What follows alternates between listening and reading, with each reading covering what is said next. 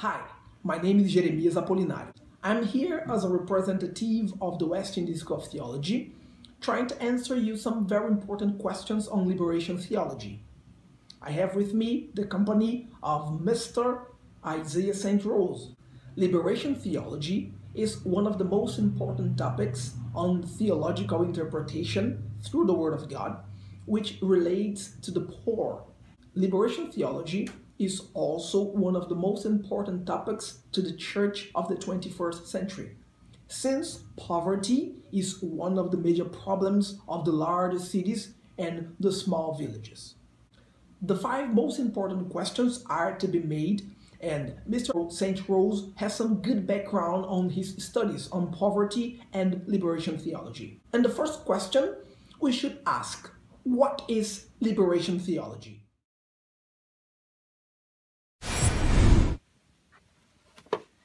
Liberation theology is a Christian perspective that uses the poor or poverty as its starting point. And so it seeks to address what is poverty and how should you treat with poverty.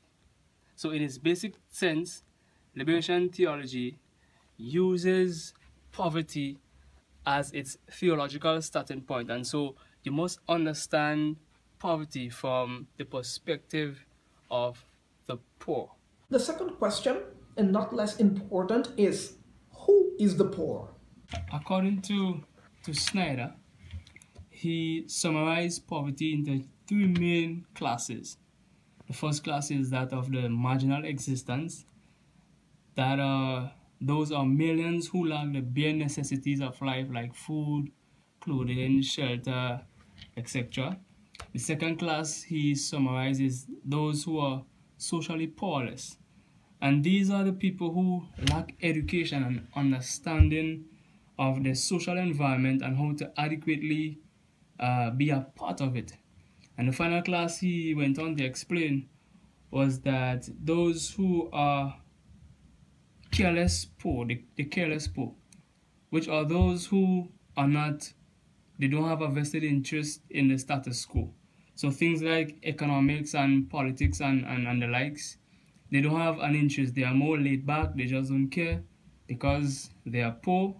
And again, it reflects because they don't understand the social condition in which they are living in, they take a position where they just more or less don't care. But Gustavo, however, the father of liberation theology, summarized the poor, in two basic or broad categories. Those who are poor, which are those who are lacking, and those who are not able to have, again, the basic necessities in life, and those who are spiritually poor.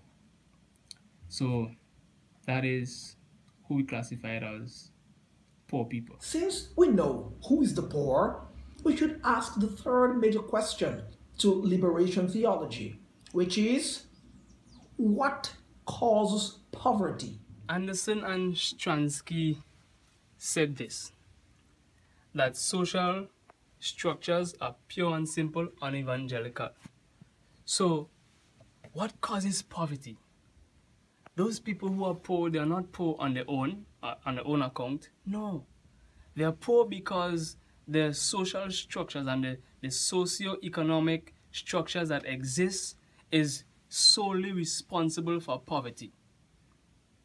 These are the structures that oppress the poor people, those who don't have a proper understanding of how to live in the condition that they are placed in. They are oppressed and they experience a great measure of injustice by socio-economic structures. We're looking at politics, we're looking at governmental policies, and all these fancy buildings that you and I and some people enjoy in the world. They are the real cause of poverty, not the poor. You don't blame the poor. You blame the governmental structures. You blame the politics. That is who are really responsible for the poor. Since we know what's the source of poverty, we should ask the following question. How do we eliminate poverty? When a poor person says that they are hurting and that they are oppressed, our responsibility is to first and foremost believe that he is hurting and that he is oppressed. We must not take it for granted that he's telling a lie. So the question is, how do you eliminate poverty? One bishop of Latin America says he employed a see, judge, act concept. In other words, in the words of Gustavo, he believes that the best way to eliminate poverty is to take an approach that speaks of praxis. But what is praxis? It is the ongoing reflection, so it is an ongoing interplay between reflection and action. Theology must not start from theology in that sense. To eliminate poverty, it must not start from theology. It must begin from the standpoint of the poor. You must reflect on what situation that is happening to the poor, and with that reflection, take a proactive approach in terms of an active approach to eliminate poverty. So we're looking at examples like orphanages. We're looking at examples like finding creative and economic ways to help the poor and equip them to move out from the oppressed situation. We're looking at most importantly, prayer. We cannot eliminate prayer from the final analysis as to how poverty must be eliminated. However, praying alone should not be the only thing that should be employed. We must act. We must act passionately.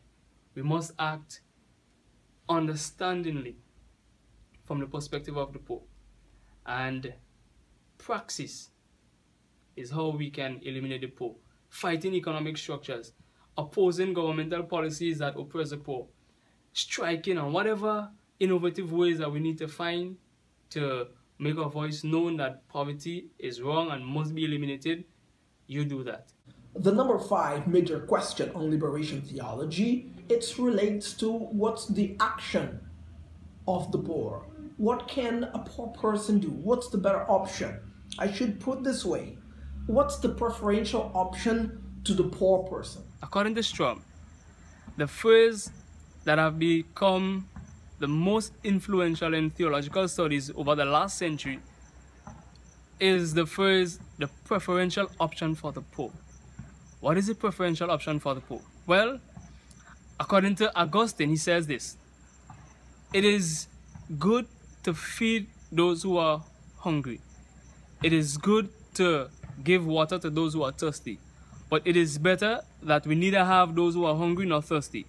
In other words, the preferential option for the poor is where you can identify with the poor and commit yourself to help eliminate poverty. Now, committing yourself to the poor, or the preferential option for the poor, is not just a one-time event where you give charity and so on, but it's a lifelong commitment where you make it your sole duty to always helping the poor, always fighting economic structures. And again, remember that we said that poverty is because of economic structures. Now, the preferential option for the poor is for persons and not for poverty. So it's not for those who are in, it's not for poverty in the sense of the condition, but rather those who live in the condition. Poverty, may I remind you, that poverty in the past was believed as something where persons were destined to be. Some believe that persons were born poor, that it is a destiny. But poverty is not a destiny. Poverty is not something that you're born into. Poverty is a situation that is created by mankind. And therefore, to eliminate poverty, I go back to the how. To eliminate poverty, or rather the persons that is solely responsible to eliminate poverty is man themselves, because poverty is a created condition. It is not something that you're born into. It is not a destination. It is not something that is embedded upon you and you have no choice. It is something that is caused by economic structures And because it is caused by man, then man has within himself the power to eliminate poverty by himself. So the preferential option is committing yourself to the poor, feeding, but more than just feeding. It is fighting poverty. As long as there is breath within you, you need to fight poverty and be committed to the poor. Yeah. Thank you for those enlightening answers for our questions. I hope you enjoyed the 5 major answers to the 5 major questions on liberation theology.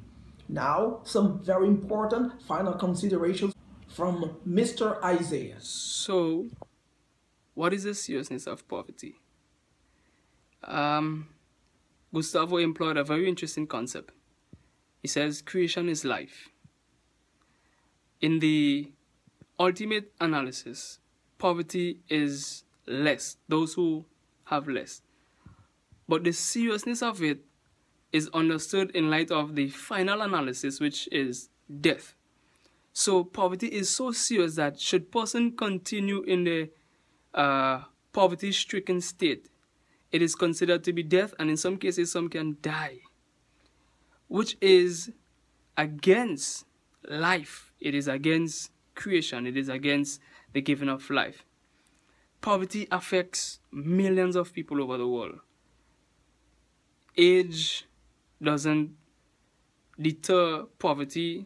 Structure, looks, education doesn't ward off poverty. Everybody is affected by poverty, or rather every country, every nation is affected by poverty to some extent. It's a serious issue that the church must address and seek to understand properly and properly address it, and make it our effort to eliminate it. We're looking at those who are oppressed, injustice, those who are marginalized,